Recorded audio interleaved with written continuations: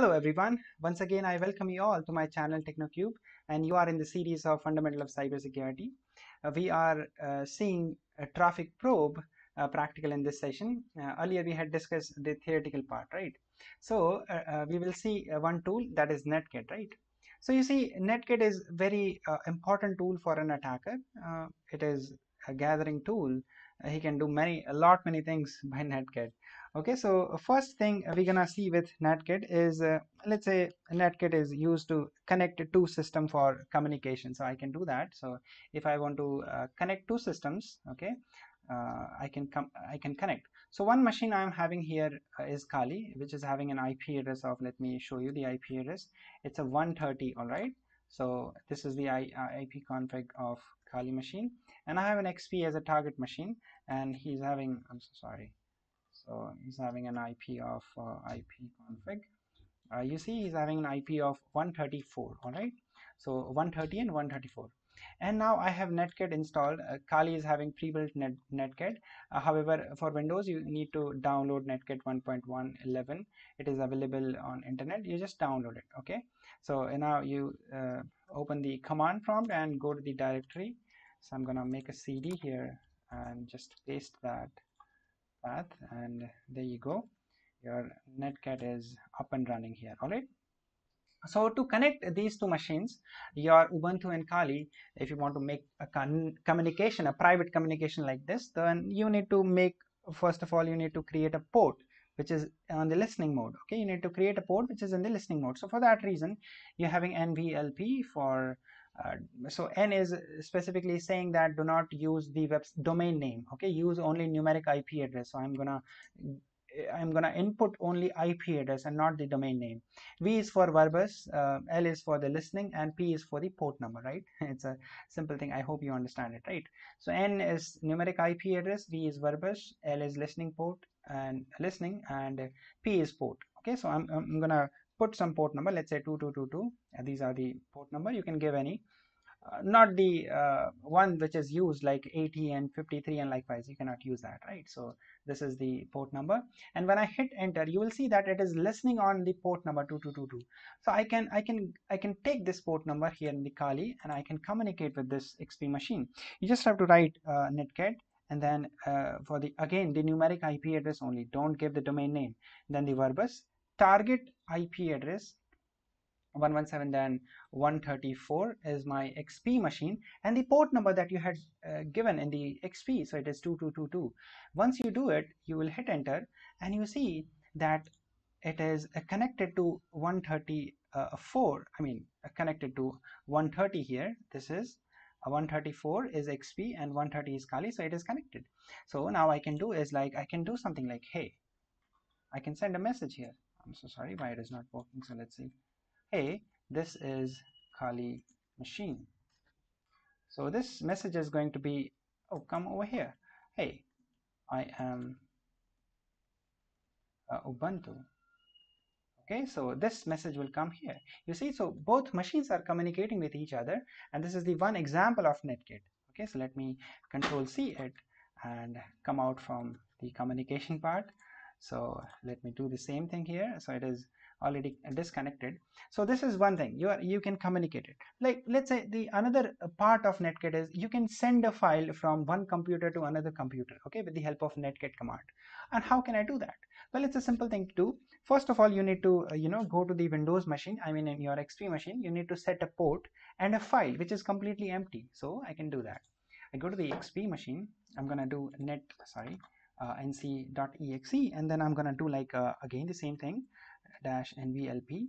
I'm gonna set a port number, like let's say 1200, and then I'll grab I'll create an empty file. So let's say it's a receive, or maybe um, um, file receive dot txt. So I will get a file from Kali machine. Okay, so that's why I have a file receive.txt.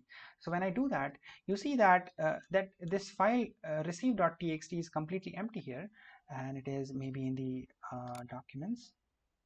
Hi, um, I'm so sorry. I think it is somewhere, but I precisely do not know whether it is actually there. If I do like dir, maybe it will show it to me.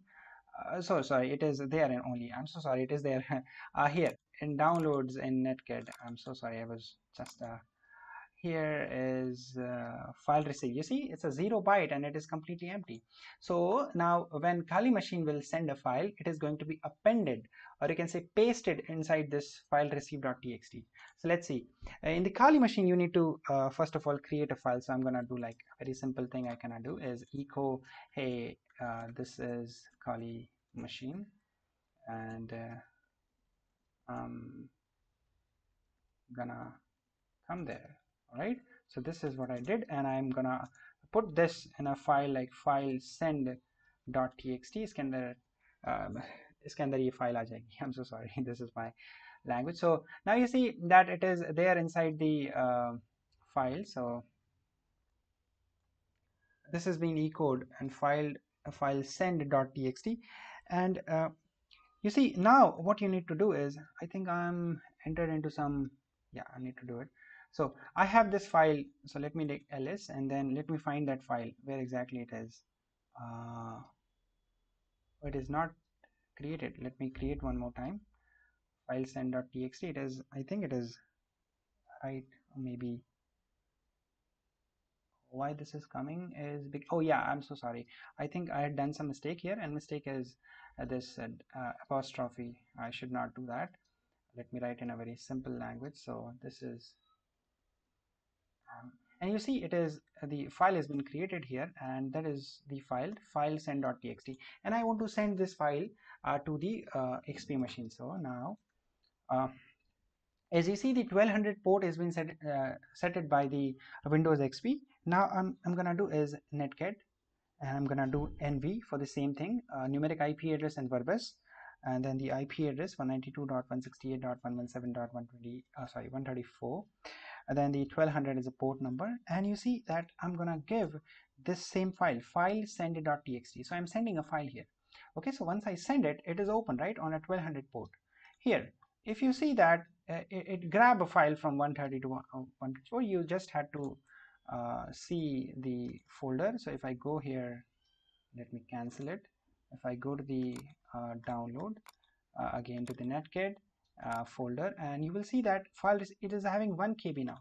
If you open this file, you will see that, hey, this is Kali machine, and I'm gonna come there. You can see that the file that you had sent it as file send.txt, it has been copied inside file receive.txt. So you can make a file sending application with the help of netcat, right? So this is one thing.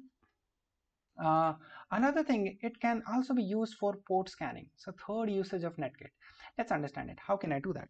Well, it's a very simple process. It's just a matter of fact that you need to put some options. So what is the option? So if I want to make a port scan, if I want to do the port scan of my XP machine, I can do netcat dash v, then the wait timeout, so 2 seconds for wait timeout, dash z. Z stands for that I do not want to make a TCP, a complete TCP connection. Okay, do not do it, because if I do that, then my XP machine gonna understand that, you know, he will get that three-way handshake since in ACK and ACK, which I do not want it, right? So I'm not making any three-way handshake there, so it will not going to be detected by this XP machine. So no TCP here. Okay, dash z, and then the IP address of 192, sorry, target IP address 168.117.128. I'm sorry, 134. I almost forget. And the range, I can give a range of ports here, because I do not know what kind of ports XP is using. So I can give like 1 to 100. Please scan all the ports from 1 to 100. When I do that, when I hit enter, you will see that it is just giving me the things. You see the port 80, 25 and 21 is open in XP machine, and this is the same thing I want to do, right? So it is a port scanning tool also. So you can do the port scanning with netcat command. Okay, one thing this. Another use of the netcat is to create a backdoor here. Okay, you can create a backdoor. So once you exploit your XP machine, what you can do, you can install a backdoor here. Okay, so later you can after a few days, even after a few days of attack, you can use that backdoor to gain access to some other things, right? So backdoor is very important. So what you're going to do in the XP machine, so with the Kali machine, you can open a command prompt of Windows, okay, after installing a backdoor of cmd. So I'm gonna do like netcat .exe, and then again I'm going to set it for a listening mode nvlp with a port number 1300-E for executable, and cmd.exe is the thing that I want to open in the Kali machine. So once I do it, I will hit enter and it is listening on 1300. I'll simply do a netcat command here. It's a simple command -nv and then 192.168.117.134 and the same port number. Once I do it, you will see that I'm getting a CMD. Okay, I'm getting a command prompt of my XP machine. You can see, and this is the exact thing. So whatever the user is doing on his machine, I can now do the same thing. Okay, so it's I cannot use any Linux command here, so I can do dir. So you see that this is all about even if you can do this ipconfig to see the IP addresses. You see it's a 134 and 134 is my XP machine. So you had seen 4 examples of netcat command. One is for port scanning, one is for file sending, one is for connecting two computers, and one is for using the backdoor. All right, so this is netcat and I hope you like it. If you like it, then please hit that like button. You are new to my channel, subscribe to my channel and share it. Okay, thank you so much for listening me guys. And we'll see you in the next session. Thank you so much.